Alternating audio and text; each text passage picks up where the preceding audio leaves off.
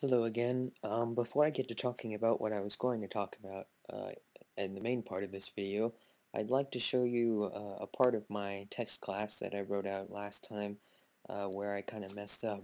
I wrote in an annotation in the spot where in the issue area, but I'd still like to talk about it verbally to really get the point across. So here, in our assignment operator, our equals operator, which is called when we have like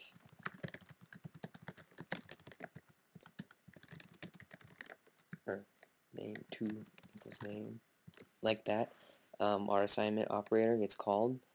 um, the trouble with this is that if we had this already equal to something like Mario or whatever, um, and then when we do this reassignment we're actually never deleting this array Mario.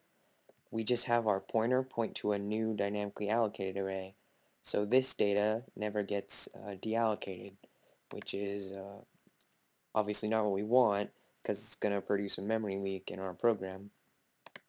Um, so the way to fix this is to do something like if str does not equal null, so unless it does, then we just want to delete str. And that's about all you have to do to get rid of that memory leak. Uh, so yeah, that's just a little issue that I forgot to fix when I was recording the main video, and I just realized when I was rewatching. Okay, so on to what I was actually going to talk about in this video, which is to show you that everything we did in the last video was for no good reason except for learning purposes. Um, Basically, there's something called the STL, which is the Standard Template Library, and it's a part of C++. Um, and I haven't talked about what templates are yet, but you don't need to know what they are until, or you don't need to know what they are for this video, so don't worry about them.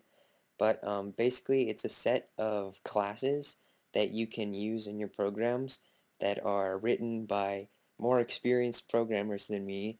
They are optimized better than anything that I would write, and they're very less prone to, well, they're like well tested and thoroughly used in the industry.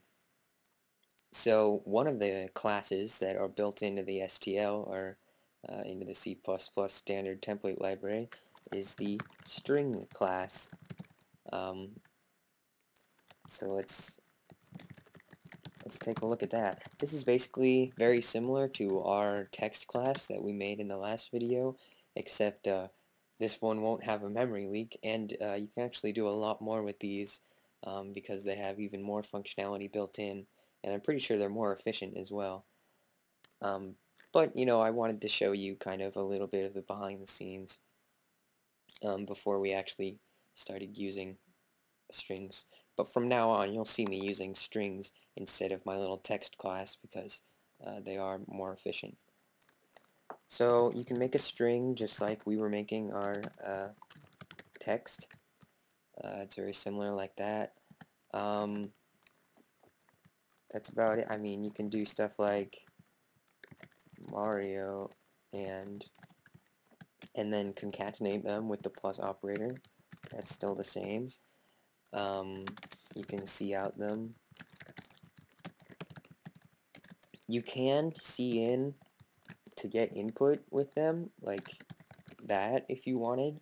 Though most people suggest that you don't do that, and instead, let's see, I think you go like,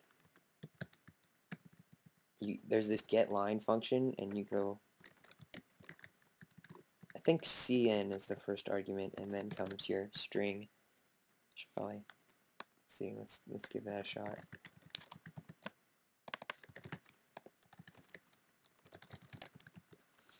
Well, it's also,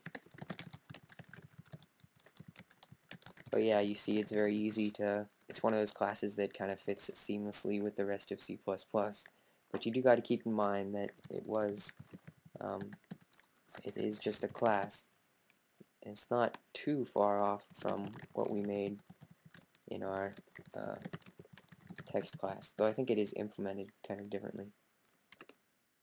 Okay, what am I doing here?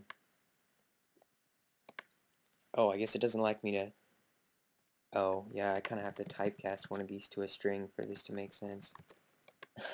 Sorry. Okay, yeah, so use the getLine function with cin as the first argument and then your string as the second argument when you get input with strings, which is pretty, you know, yeah. Let's see, what else can you do? Oh, also, we never built this functionality into our text class, but we could have. What we could have done is um, you can go like team, and then you can use the bracket operators as if it was a character array to kind of modify any of the characters. So you could change the first character to a I don't know, an N, Nario, I don't know, or make sure you use single quotes because it's a character array. And so now we'll have Nario and Luigi. Yeah, you see how we can alter characters using the bracket notation. Um, you can also, if you wanted to use, like, for instance, let's say we had a string which was like 1054 or something, and we wanted to get an integer equivalent. We can't call a2i with name because name is a string and a2y takes a constant character pointer as its argument. So what we need to do for that is we call the .c_str method, and what that is, this stands for C string, and it returns the equivalent character pointer of this string. And so then that gets fed into a2i, and then we get the proper integer. So now you'll see we get 1054, which we could multiply by 2 if we wanted, and then we get 2108. So that's how you do that with strings. Um, let's see. They pretty much do everything that you would expect. So they work like any other class. Um, so yeah, the strings are very cool, and they work very well with C++. But I did want to show you, like I said, kind of the behind the scenes of how they work before I actually introduce you to them. So yeah, that's it. That's all I'm going to talk about today. It's just an introduction to the string class.